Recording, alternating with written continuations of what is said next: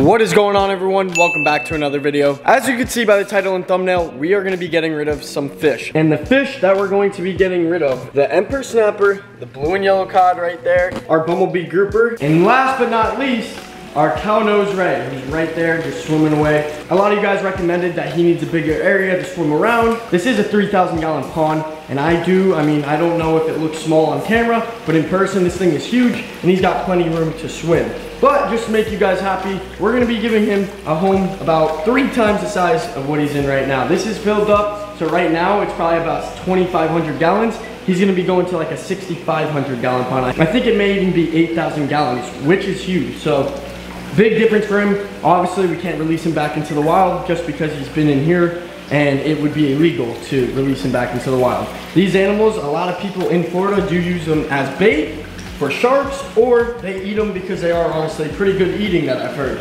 But we didn't eat him. We actually kept him for our saltwater pond, and he's now gonna be going into a way bigger saltwater pond. I got Rod from Predatory Fins actually coming up. He's got a big bin that he's gonna be loading all the fish into and taking them. He's got a big saltwater pond as well. And then our emperor snapper and blue and yellow cod right here. They're both just getting really, really big. And we already have 2 of them in the pond, an emperor snapper and a blue and yellow cod, which are like 5 times the size of these guys. And eventually I do want to move the panther grouper, lionfish, shark, and eel into the saltwater pond once they get a little more size on them. But these guys are getting really, really big. So we're gonna give them to Rodrigo. He's got a whole bunch of fish tanks. If you guys don't already know, Predatory Fins, absolutely awesome place. So these fish are gonna be going to a great home. So once Rodrigo gets here, it's gonna be an absolute mission to get these fish out of the tanks and the pond. The cow-nosed ray is gonna be definitely a challenge, but we're gonna get it done. So once Rodrigo does arrive, I'll pick the camera back up, and then we gotta get all these fish out of the tanks and the pond. Alrighty, Rod just arrived. We got a big old bin, aerators in the back here. We gotta get this big old cow-nosed ray out of here. There he is, right there. Alright, we got a pump right here, pumping some water from the pond into this big holding bin that the fish and the ray are gonna be going in until they get to their new pond with Rodrigo. If you guys want to check them out and see them furthermore on Rodrigo's channel, I'm gonna have his link right down below. You can see the cow-nosed ray, see how he does in the future, bumblebee grouper, blue and yellow cod, and emperor snapper. Oh wow, Rodrigo made that look really easy with like a broken neck. So we got the cow-nosed ray. A couple years of experience. Yeah, I can tell. Looking a little small there, man. I know. Biceps. Not working out the right way, you know what I mean? Yeah. Oh, whoa, whoa, whoa, whoa. All right, well, that was really easy, and I got a little bit of it on film. Wasn't expecting him to catch it that fast, yeah, that was quick. So we got to get the other fish now. Let's go do it. We're off to the 200 gallon. We're gonna try to get the emperor and the blue and yellow cod. This is gonna be a little hard, just because we got a tight spot to work with. All right, here we go. This is it. I'm feeling it. This fish is not playing around right now. Not playing around. He's smart, dude. Go, go, go. Oh my, dude, he jumped out the net. He's not getting away now. He's jumped out of the net about 2 times.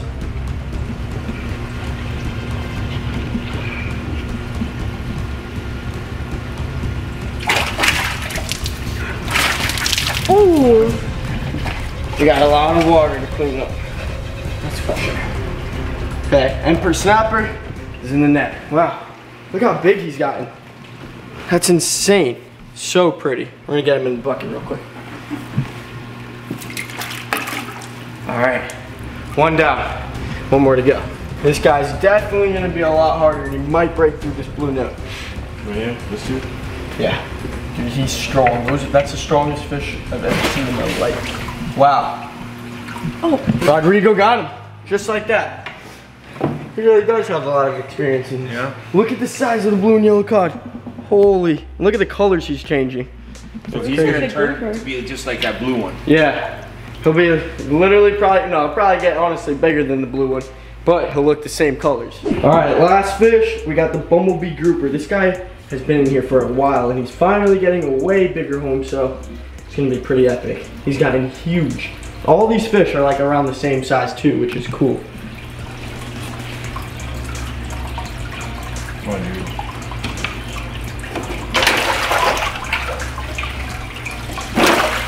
Boom. Alright, his coloring is really nice. Yeah. Wow, you got bright yellow and a lot of black on them too. Okay. Now that right there is like $1,000 bucket in fish. Really, really expensive bucket. So look at this. Right here we have 3 mini versions of the fish in the pond. I don't know where they're at right now, but I think they're in the cave. Oh yeah, we got the blue and yellow cod. He's coming out right now, but all these little fish are these fish right here. They're mini versions of the fish in the pond. It's funny how they change, huh? Like that one is gonna look I just know, like this guy. and he'll actually, sometimes he'll turn like a light blue, like a baby blue color, just depending on like the lighting. So right here is the bin. Rodrigo's got a whole setup going on. Got a pump, pushing a lot of air in there. Got the ray in there, and now it's time for the fish to go in. This is like a perfect bin. What do they got, like a 30-minute drive until you're back? Yeah, about 30 minutes. Then when we get there, gotta acclimate them. Fish are all secured. Rodrigo, thank you, man. Thanks, brother. It is the next morning. Our emperor snapper, our cow-nose ray, our blue and yellow cod, and bumblebee grouper do have a new home at Predatory Fins. Honestly, that was the best choice for them, and I'm gonna go over right now why we ended up giving those fish away. For a lot of you guys that do know, we bought those fish when they were really, really small. And I planned on growing them out in the 200-gallon and then eventually putting them in the saltwater pond. And that was before I got the big blue and yellow cod and the big emperor snapper. So what happened was I picked up those 2 fish, the blue and yellow cod and the baby emperor snapper, put them in the 200-gallon, got them when they were like this big, and then 2 weeks later, I see an ad on Craigslist of someone having to give away their fish because they're getting too big. And it happened to be a big old emperor snapper and a big old blue and yellow cod, and I'm talking big. I mean, you guys see how big they are, and obviously they've grown since, but when I got them, they were absolutely huge. So I was like, you know what? I got the saltwater pond. Let me help these guys out, give these fish a bigger home because I'm gonna be able to. So that's what I ended up doing. But then I had the baby blue and yellow cod and the baby emperor snapper left over in the 200-gallon.